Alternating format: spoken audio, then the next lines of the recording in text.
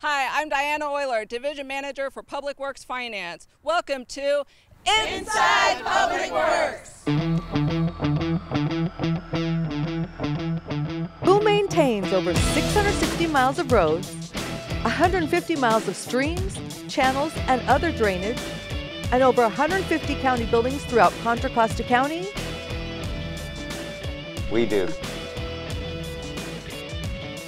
Who maintains parks and recreation facilities, sandbag distribution stations, and flood control throughout the unincorporated areas of Contra, Costa County, while operating 2 airports located in Central and East County? We do.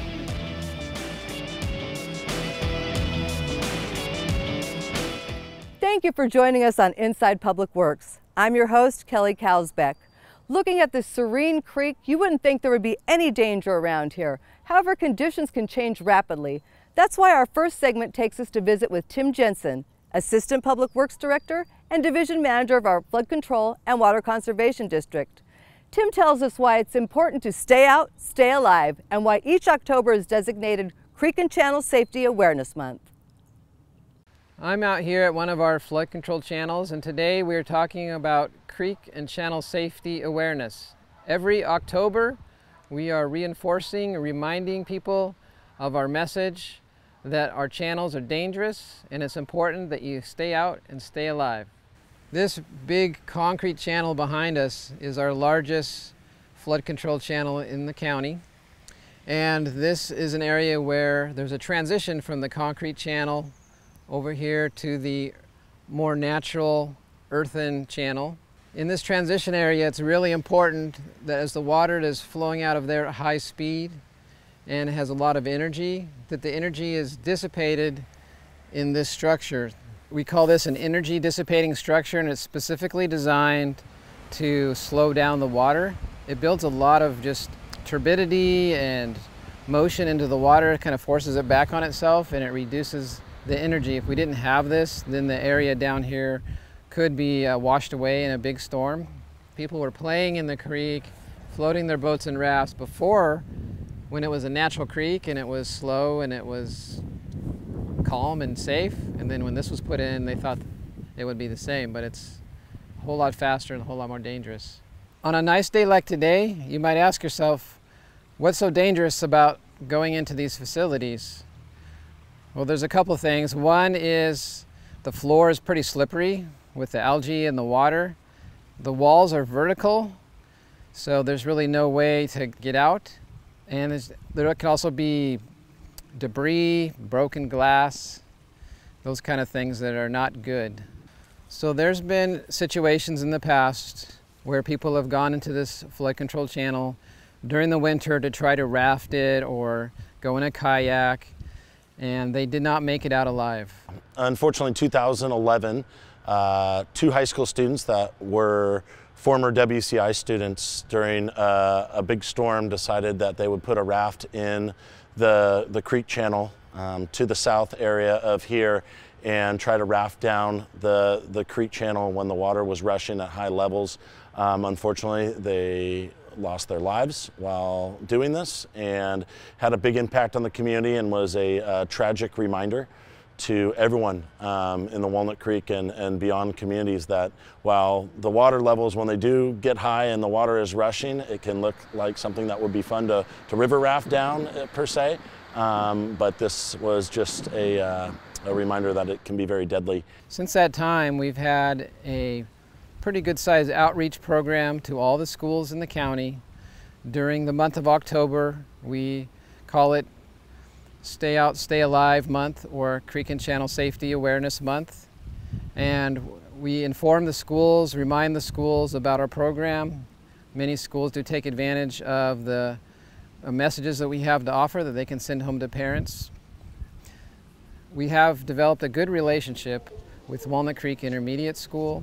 We have 1,000 students here at WCI, and our campus is split east and west. The creek channel is what divides our campus. We have 2 bridges that connect both sides, and all 1,000 students cross these bridges multiple times each day at school.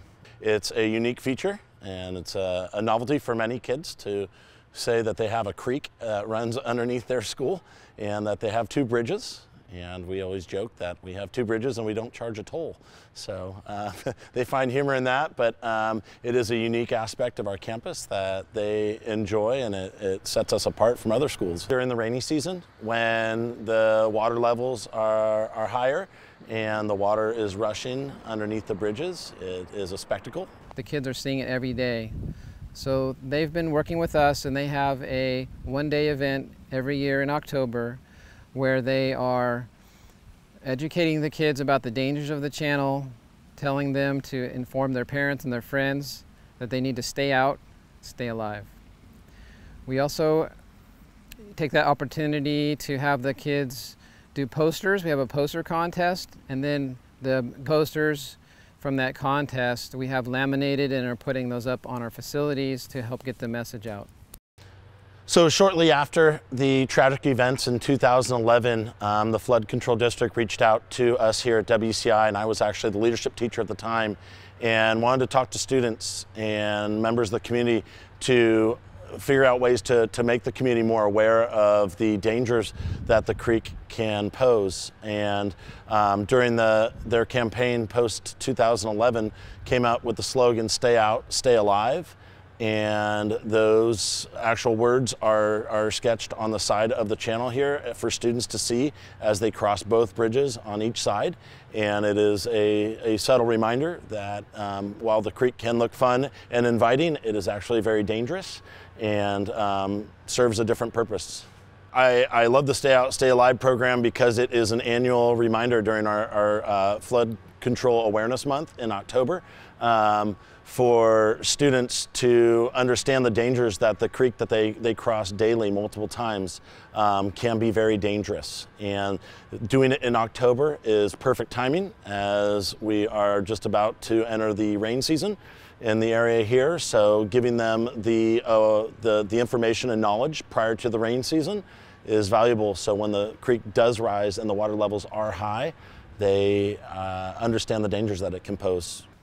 When the winter rains come, this channel starts filling and taking a lot of water. It takes water from a huge community, so there's a huge amount of water coming through it.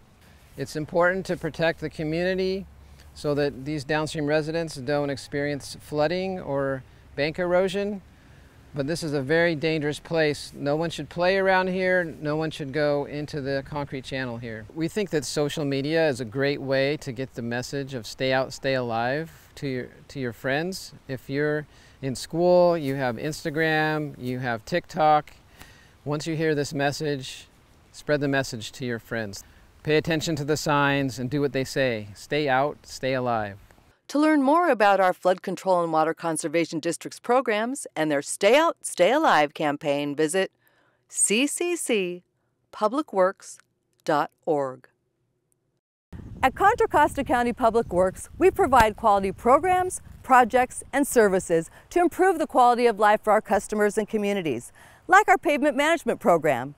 Recently, we got to catch up with our maintenance road crews and take a ride along with their chip seal crew to see them in action. This is a surface treatment program. What it does is it's preserving the road in the condition that it is. We're sealing the road and we're putting a wear coat on it. We do it in the summertime because we need the temperatures to be right. We can't do it at night just because the temperatures wouldn't be right, and it's a lot more dangerous to work on the roads at nighttime. The crews come out, they set up signs and have traffic control. That's what everything starts with, traffic control. We try not to get out there. We don't get out there until there's proper traffic control, so it's a safe job site. This is part of our pavement preservation program. We do a lot of prep work on this road. We do crack sealing, base failures, and some leveling, get the road ready. And then we come in and we put a chip coat on the top, which preserves the road, so we're good for another 5 to 7 years, sometimes even longer. The crew behind us is putting a double chip coat down, which is going to seal the road and give us a good wear coat. So if we wait too long to do this road, or if we don't do it, the road deteriorates faster, and then we end up having to spend more money on it. We're scheduled about 2 or 3 years out on the roads that need to have surfaced work done. So we check them, we grade the roads, make sure that they need to be done, and we try to hit the right road at the right time with the right treatment. A lot of planning goes into this to see how much we're going to do that year and where our budget is, and that. So like the SB1 money, and that helps out on this. All the tax money you're paying for gas is this is where it's going. He does all the planning of the roads we're gonna do. He sets the schedule, he checks the measurements, orders the rock, orders the oil, and kind of figures out how everything goes. And then we kind of work together with the road crews to get them all prepped and ready to go. And everybody works together just so that we can do this project. First off, in the morning, we have the road pre-swept. He takes care of any debris that's on there. Then when they turn around and make the second pass, he sweeps along the edge so we get a good fine edge between the two.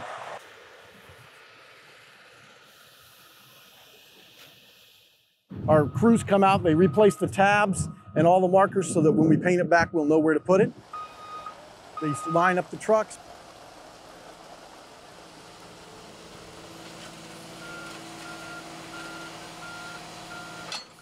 We get the oil trucks lined up, we start shooting oil.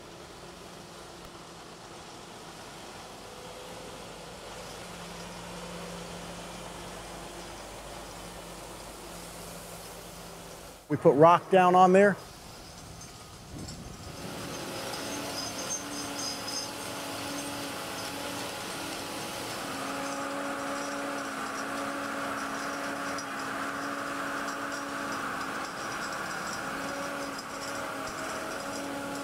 And then we roll it in.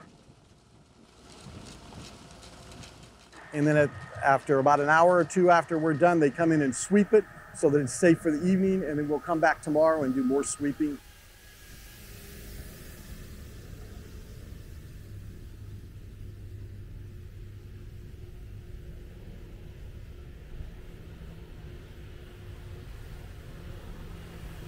After this is done, we still got to come back and put all the paint down, the markers down, and any of the legends, the stops, the bars, the crosswalks, we have to put that all back in.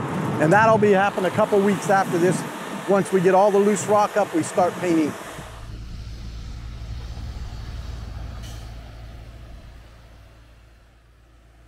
The paint has beads in it and it reflects. The autonomous cars actually use that to help keep themselves in the lanes. So by us painting that, it makes the road safer. Even for just a regular car that you drive yourself, you can see the lines. The white lines, which they call the fog line, that's really important in the fog because that's the only thing you can see most of the time. So by putting the paint back on there, it just makes the road a safer road so you can see at night. It's a very rewarding job, you know, just to see what you can do. You have to have that reward every day. And the crew gets that. You know, they know they did a good job. To learn more about our pavement management program, visit cccpublicworks.org. While our crews work hard to make the roads safe, even the safest road can become dangerous if people aren't observing the rules. That's why our Board of Supervisors adopted the Vision Zero Action Plan on April 1st, 2022. We recently caught up with Monish Sen, Senior Traffic Engineer in our Transportation Engineering Division, and his partners with California Highway Patrol and Contra Costa Health Services to find out more about this important policy. In the past, we are looking at how do we get as many people from point A to point B in the most efficient way possible by car. Now what we're looking at with Vision Zero is how do we look at all the road users, especially our most vulnerable road users. Those are bicyclists, pedestrians, children going to school. We've got to look at all of our road users and try to design a road network that serves all of them. Every time that we as a county think about ways to prevent things before they happen, our communities will be safer and healthier. And I think Vision Zero is one of those unique opportunities where we can really think upstream about how we can prevent those serious crash and injuries in the first place. You know, working with Public Works, we get a lot of things like the ability to share our data. We can find common issues with our traffic complaints and the major complaints that they're receiving as well. We have the common goal of reducing major injury collisions and also fatal collisions, and also the common goal of utilizing community outreach and public relations to help with this. One person who dies on the road or is severely injured has basically a snowball effect on the rest of the community. That's why we're trying to get to zero, so that we don't have a health crisis on our hands. To give that public health perspective about how injuries really impact a community and impact public health, impact our hospitals, and we want to prevent that as much as possible. It has been such a wonderful opportunity to have public health at the table when plans like Vision Zero are being created, because there's a lot to consider when we're thinking about public health and public works. And Vision Zero has such an amazing concept of trying to really set the stage, make things right from the start, so that the people who are using our streets and our sidewalks are healthy, are safe. We're looking at a situation where no death on our roadway is acceptable. The Vision Zero plan is a data-driven approach. We looked at all of the collisions that occurred on our roadways. With that, we developed what was called a high injury network, and that identified hotspots throughout the county where there are a lot of either fatal collisions or severe injury collisions. We tried to refocus on our energies and limited funds towards those areas. And how do we do that? You develop projects to try to implement countermeasures that would help reduce, if not eliminate, those fatalities in the future. Countermeasures can be curb extensions or bulb outs, which enhance pedestrian safety by shortening crossing distances. Rumble strips provide an audible warning to reduce incidences of head-on collisions. Rapid repeating flashing beacons are used at marked crosswalks to enhance pedestrian safety. Raised crosswalks are undulations at crosswalks which require approaching vehicles to reduce speed. With the road diet, let's reduce lanes. Let's get rid of the lanes. Let's repurpose the lanes for, say, bicyclists or pedestrians. Now, we have a goal with the CHP called lowering the mileage to death rate. And with Vision Zero, this is an action plan that is going to help us do that. And that's something we seek to do every year. Lower the amount of collisions, the amount of deaths, the amount of major injuries that we see on our roads. Also working with Public Works, we're able to use our social media and our community outreach to be able to speak to our citizens and find where these problem areas are and find where they want us to put our educational efforts. We cannot develop a Vision Zero plan in a void. We need partners, and partners who are actively looking at safety throughout the county. We both want to use things like social media, getting into high schools, talking with our new drivers, talking with some of our older drivers, and even talking about pedestrian and bicycle safety. We were able to get some funding to deploy a campaign, an educational campaign, that urges people to slow down and to be careful and to look out for children in particular.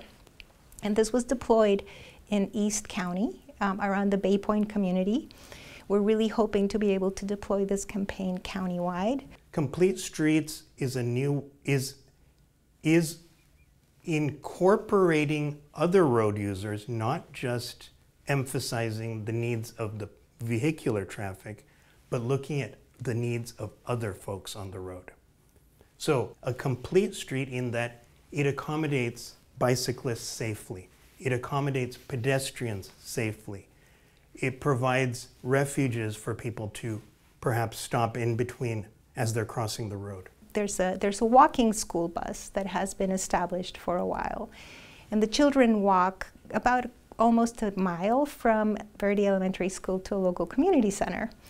And along the route, they had trouble feeling safe for a number of reasons, including there were no crosswalks and it wasn't sort of highlighted as a safe route for the children to walk. And we brought them an idea that we could paint some beautiful stencils on the sidewalks with the help of the community, and we were able to find a little funding, collaborate with others, including Public Works. It took us about 3 paint days, but we managed to put stencils all the way from Verde Elementary to the community center. It looks beautiful, the children love it, they feel safer. Another real positive to adopting a Vision Zero plan is looking at sustainability. Because when we walk, bike, roll instead of driving, what we're doing is not only helping our own health and benefit, we're also reducing the amount of carbon in the air and thus producing an overall better environment. To learn more about the Vision Zero program, visit our website, cccpublicworks.org. publicworks.org. Our next stop is to North Richmond, where we got to visit with Adelina Huerta, supervising civil engineer in our design construction department, and their division manager, to find out more about the Fred Jackson Way First Mile, Last Mile Connection project. We also met with some community members to find out what this project meant to them. Public Works maintains our roadway infrastructure through either maintenance projects or projects that we receive from community requests. In this particular case, the North Richmond Municipal Advisory Committee reached out to our Transportation Engineering Group to identify potential pedestrian improvements and bicycle improvements that they wanted along Fred Jackson Way. Jeff Valeros from our Transportation Engineering Group can provide a little bit more information on what that project was. So here's the beginning of the project on the southern side. This is Grove Avenue, and what we have here as part of the improvements are widened sidewalks as well as what we call bulb outs on the intersections. By widening the sidewalks, families can walk together side by side as they go access their destinations, such as the local market, the upcoming grocery store, the community church here, the urban farm, Urban Tilth. We were so excited when we were able to start the farm, the North Richmond farm, just down Fred Jackson Way at Brookside Drive. And, you know, people were pretty excited to come and visit. And one of the first times that I really realized we had a big problem was when we had a couple of classes from Verde Elementary School walking to the farm, and they're walking in the street.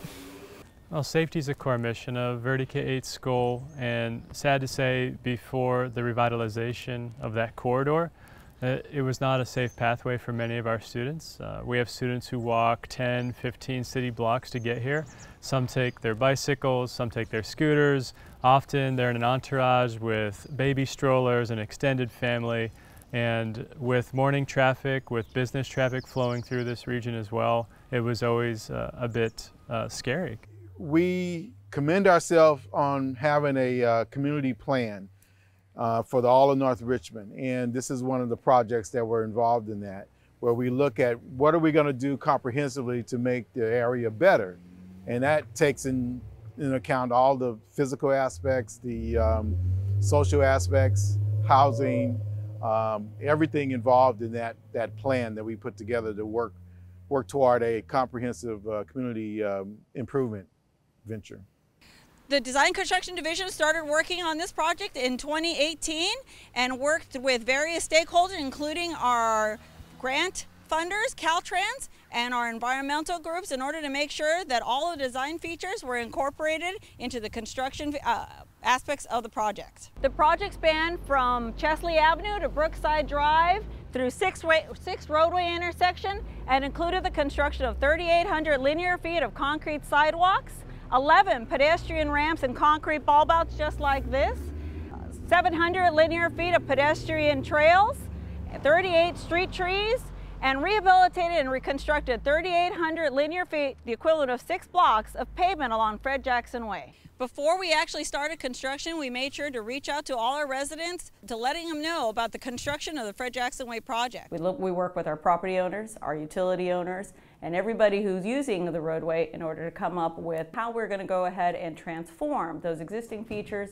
into the future improvements that are desired. We have an after-school program that's hosted about 5 blocks from here, and all of our community comes out together to escort our students to that after-school program after the day program.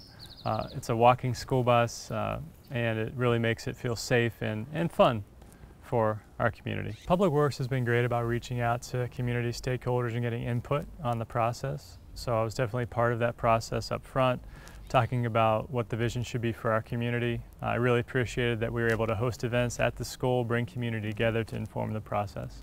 Well, Public Works has, they've been great. I mean, they've come to our meetings, and they basically articulated what they were trying to do, got feedback from us, both at our meeting and separately and individually to make sure they're doing what the community wants. And they told us the process when they were applying for funds and how long it might take, and they mapped out a schedule and took in concerns of the community as well. So they've been very transparent on what's going on, and it was greatly received.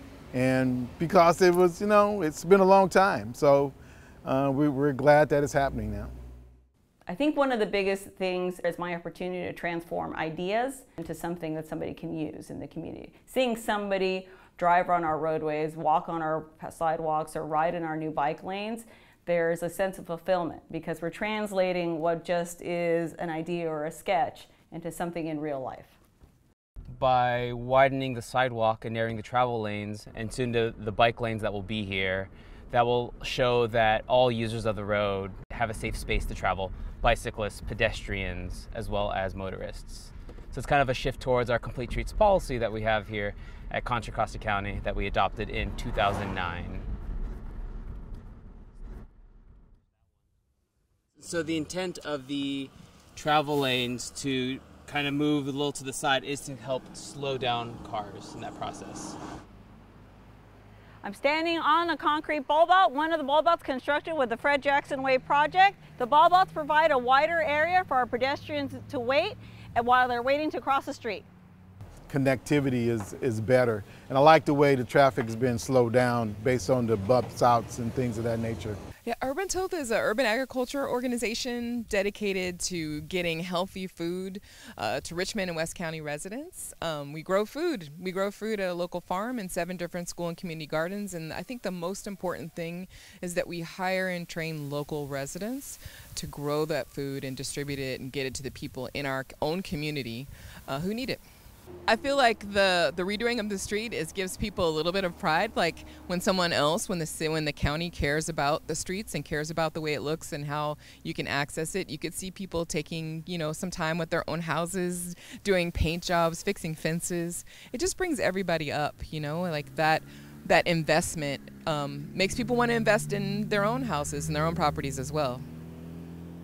We're just grateful for the community, for the support that you've given us and the provision of safe travel to our school. Our kids deserve it, they deserve everything, and we thank you for playing a large part in that. To learn more about our current and upcoming projects, visit us at cccpublicworks.org. Thank you for joining us on this episode of Inside Public Works. Here's a message from Contra Costa County Public Works Director, Brian Balbus. Well, thank you for joining us today and watching Inside Public Works. We hope that you enjoyed watching what Public Works does every day for the people of Contra Costa County. We have the unique and great responsibility of maintaining all of the public infrastructure that you use every single day. So I hope you got something out of the show, and I hope you will tune in the future to enjoy future episodes of Inside Public Works. Hi, I'm Jocelyn LaRocque, Division Manager of Engineering Services, and join us next time on Inside Public Works.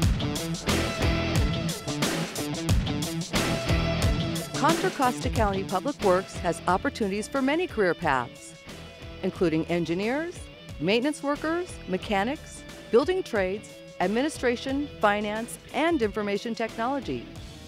To learn more about career opportunities with Contra Costa County Public Works Department, visit contracosta.ca.gov/CCC Public Works Careers.